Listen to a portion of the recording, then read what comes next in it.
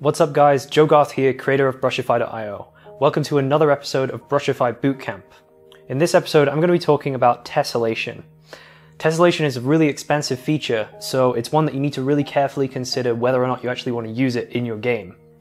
If you really think that tessellation is required and you want to get lots and lots of detail out of your landscape and stuff like that, I'm here to tell you that Brushify is fully compatible with tessellation, and it's actually very simple to activate. In this tutorial, I'm going to be showing you how to create a puddles layer, and also how to turn on tessellation with Brushify. If you guys like tutorials like this and want to see more in the future, make sure you subscribe by hitting the subscribe button below and ticking the bell notification icon.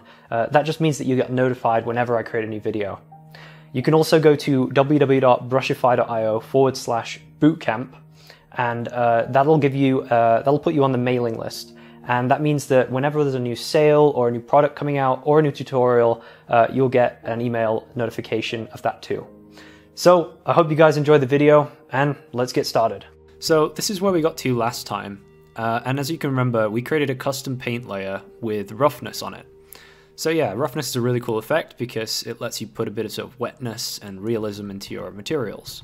And yeah, so what I thought I'd do this episode is take this sort of a step further and create a slightly more advanced material with this sort of rough wetness effect and also using tessellation.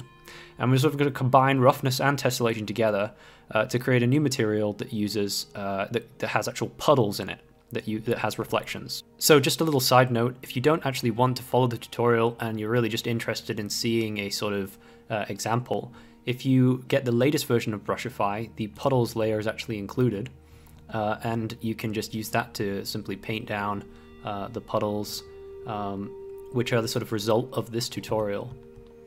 And yeah, then you'll be able to see how those are set up, and obviously ultimately turn on tessellation and use those with the material. Tessellation is actually not turned on here, but later I'm going to actually show you how to enable it and use it sort of in conjunction with this paint layer. So yeah, on with the tutorial. So yeah, let's get started. So I'm going to go to my content menu, and we're going to go to materials. And the very first thing that I'm going to do is I'm just going to take the mud layer, and that's this one right here that we've already got painted down. And I'm just going to start by duplicating this layer, and I'm going to call this one puddles. And I'm going to do the same thing then for the mud normals. And instead of mud, just call it puddles. And then again, the same thing, just duplicate for roughness, puddles. And I'm just going to remember to delete the 1 every time. Forgot to do it on the normals. And then last one is height. So yeah, remove the 1. Puddles. Okay, so now you should have basically 4 newly created material functions for the base color, the height, the normals, and the roughness. And I'm just going to right click and go save with those. And yeah, so I'm going to open up the MF puddles material instance, material function, sorry. And inside you can see this is now just the duplicate of the mud layer. And just like before, we've got global, macro, and tiling. Global, macro, and tiling textures that are in there, and those are the level of detail textures. So we're going to change the close-up detail texture to a different texture. Now I've actually already made the textures for this puddle layer and imported those, so they're inside the textures puddles folder. And I'm just going to go through these and kind of explain how they work. So this is the first texture. It's basically just a mud texture where certain areas of it I've kind of made dark, and these areas are going to be the puddles. So I actually had a really nice texture that I captured that had some of these puddles existing inside of there, and I just used Photoshop to kind of create a layer and kind of mask out where I really want the puddles to show up, and then just make them dark in the diffuse, in the albedo texture. And then, yeah, I actually got the mask information from the height map here, and that's what I actually used to create these kind of splotches in the diffuse, in the albedo. And yeah, and basically, yeah, that's really very useful. And I also used that mask on the normal map. And you can see here that where the puddles are, I've actually removed all of the normal information to make it completely flat. And that's because you want the surface of the water not to be very rough like this and have all of this light sort of refracting in different ways and reflecting off the surface in different ways. You actually want the puddled areas to become very, very flat. So yeah, last but not least is the roughness texture. So if I just open up that, so you can see that again, I'm using the height map as a sort of mask to create the puddles and just to make those really, really dark. Basically the whiter areas are the more rough areas and the darker areas are more polished areas. So we want the puddles to be very, very, very polished so they're almost black. And yeah, I literally just took this height map and then sort of crunched it down in Photoshop and applied that as a mask onto the roughness texture. So yeah, and those are the sort of four main textures. Those are the four sort of changes that you're going to need to make to your textures in order to get that sort of puddles effect and you know, get it looking cool. So I'm just going to go back to the content browser and I'm going to open up the MF puddles. And the first thing I'm going to do is I'm going to replace the detail texture here for the mud with the puddles detail texture. And then that's great. And then the other thing I'm going to do is I'm going to switch from mud normals to always the, you know, all of these, the puddles normals. So puddles normals, puddles roughness, so it uses those instead of the mud ones. And height. And yeah, that's basically everything I need to do in here. So just hit save. And that's the base color material function done. And then I'm going to open up the height material function, and I'm going to then go to the detail texture again. And same thing, I'm just going to go into my puddles textures folder and then replace out the height map and then hit save. Great, so that's that done. And same with the puddles normals. You know, these are just very, very simple, just switching out the textures from mud to the puddles textures and just hitting save every time. And this is just the, you know, really easy way just to like switch all of these and hit save. Okay, fantastic. So that's all of the material functions done, and they're all inside of that functions folder, materials folder. And yeah, we can now start to hook this up with the landscape system, just like we did in the custom paint layers tutorial. So we go landscape functions and we open up MF landscape layers. And yeah, this is the super important place where all of the landscape blends and materials are defined in Brushify. So we're just going to go to the base materials and we're going to layer blend, and we're going to add a new layer, and we're going to call this puddles. And we're going to take yeah, I'm just going to take the mud material function, copy paste it, switch it for the MF puddles material function. Put that last in the list, and we're going to connect the diffuse output to the layer. Okay, great. And for the slopes, we're just going to add a new layer blend. Again, call it puddles. Super simple. And then I think on the slope we'll just use the rock, because we don't really need anything else there. And then once that's done, so yeah, you should have your slope connected and your base materials connected. Don't need to do anything on directional. So that's everything done. So it's all hooked up to the system. And hit save. And that's going to apply it. Just going to close down that. Give it a bit of time to sort of compile through a bunch of the shaders.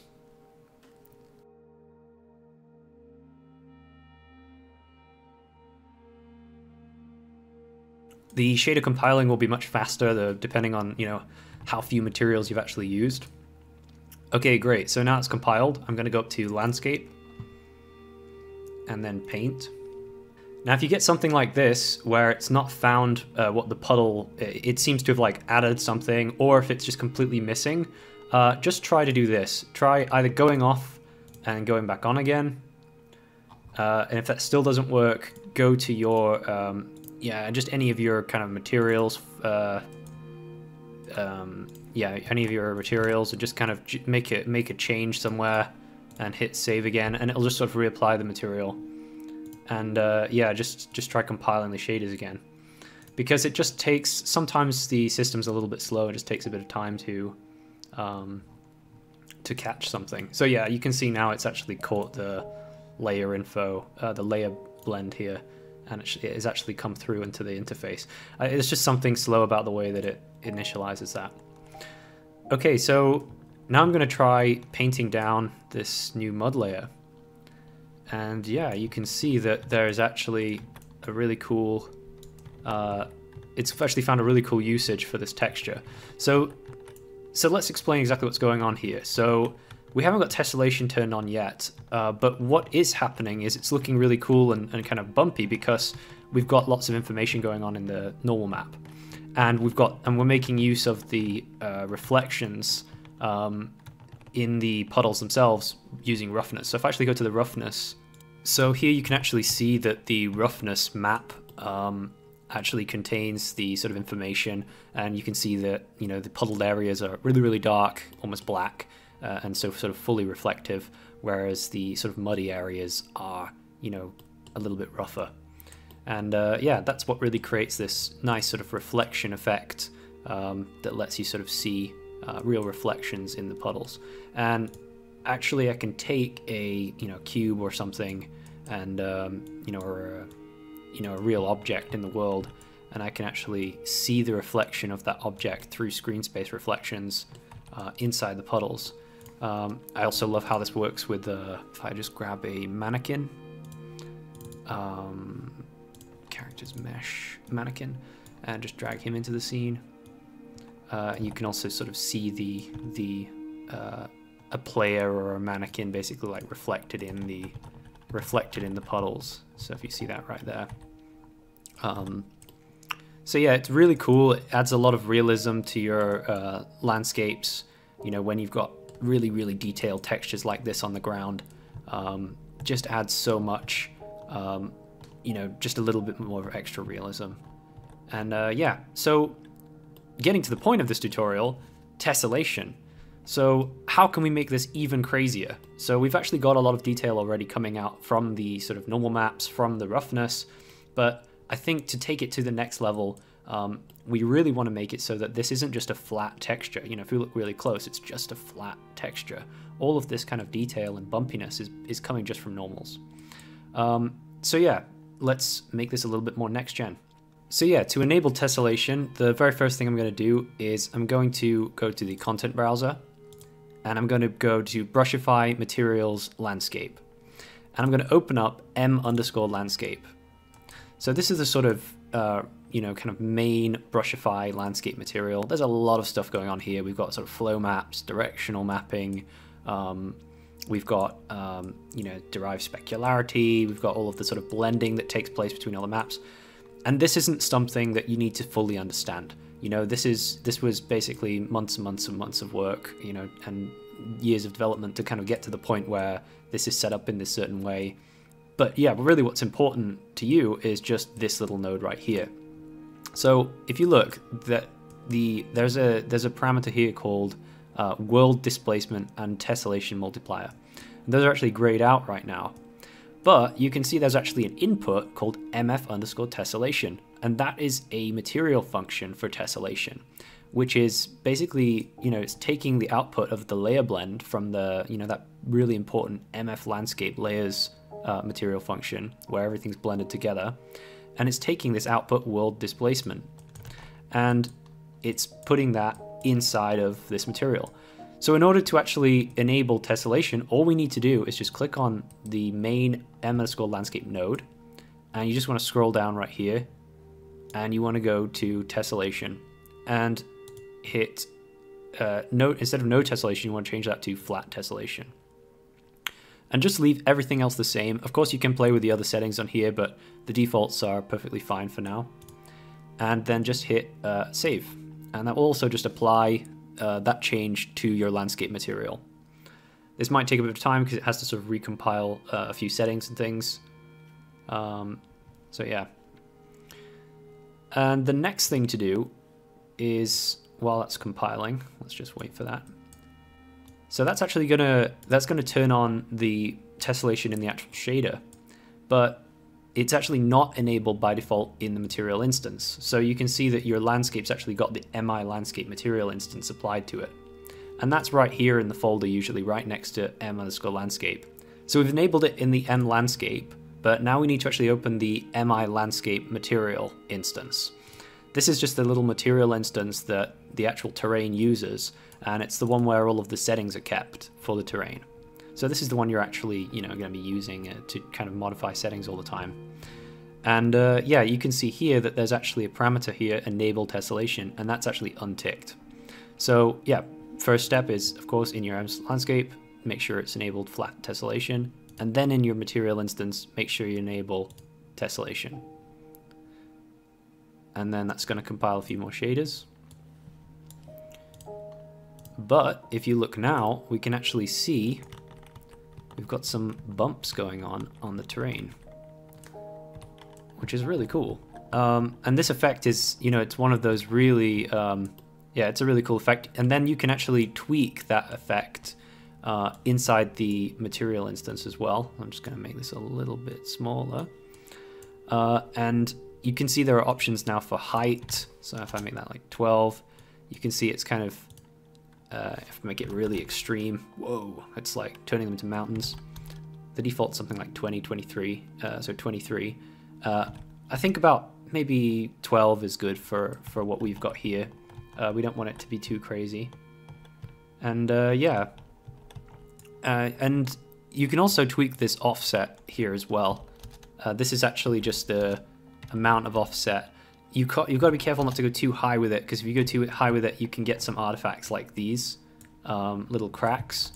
So usually best to keep the offset as low as possible in order to not have any glitches and stuff.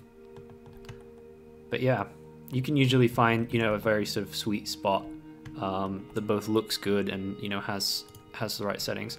There are also, of course, options for the optimization. So if we go up to the wireframe, you can see there's actually a ton of optimization going on in the material here. So as I sort of move towards the landscape, you can see that it's kind of tessellating more and more and more. And as I kind of move away, the detail is then being reduced and it's going back to being a normal landscape. So this kind of optimization is super important because it means you sort of get the best of both worlds. Like up close, you'll get these amazing little bits of detail, and then as the player gets further away, that terrain kind of reverts back to normal and becomes very cheap for the GPU again. So yeah, it's a very important effect. And yeah, of course you can tweak that optimization right here. So if I change near tessellation, this is just going to change the sort of amount in the foreground. And then there's also far tessellation. So you can see this actually changes how far back this tessellation is going to affect the terrain. So if I move all the way back here, it might be easier to see this. You can see that back there's actually still tessellation going on. Whereas if I change it back to the default, it's now not got anything applied. Let's just exaggerate that. So yeah, that's a really, really crazy example now. You can see just what's possible, by tweaking this distant amount. But if you really, if you don't want to play with the optimization too much, if you just want things to look good, I recommend just setting them to the defaults, because those were very carefully chosen and they usually won't cause any problems. But of course, the option for optimization is already there, and you can just make a little bit more detail further out from the player, and just play. I recommend like maybe just try changing it from 0.2 maybe to like 1, and if that's not an issue for your hardware, then it's fine. But I don't think in most cases you need to have tessellation going all the way back into the midground. I think it's something that should just be around the sort of foreground, and you can get pretty much good details when the player gets very, very close. So yeah, that's tessellation with Brushify. It's already sort of built in. It's just something you can literally just enable, and then you have tessellation right there. And there are example paint layers as well that you can like this one that have roughness and tessellation. Yeah, there's also a parameter here, fade distance. And this is, you know, similar thing. It's more for optimization, but yeah, it lets you basically extend out the tessellation even further. But yeah, the default again is just very, very close. And the sort of far and near tessellation parameters, those are for sort of the amount in the distance. The fade is more of a sort of like general, you know, how is the gradient sort of fade fall off of the tessellation into the distance. But yeah, play around with the values, see if you can find you know, values that you think look good. But yeah, I definitely recommend just, you know, try the defaults first, because those will give you some really good results out of the box. So I'm just gonna jump into the game mode a bit and sort of run around, and we'll see how that looks. So yeah, it definitely gives a lot of cool little details. You know, these sort of bumpy puddles look really, really good. And I'm just going to exaggerate a little bit more by increasing the height. So maybe let's go to 20. Save that. But yeah, it's a little bit more exaggerated even.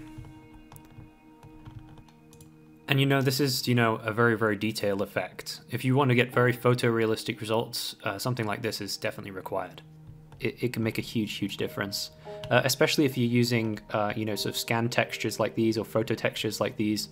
Or, you know, if you try something from Quixel Megascans, or if you try something from textures.com that's, you know, got some really, really cool physically based rendering settings and captures from the real world, of course, that's going to look really, really good. This one's just sort of a texture that I've created, you know, kind of taken a photo texture and sort of converted it into something PBR and made a few changes to it.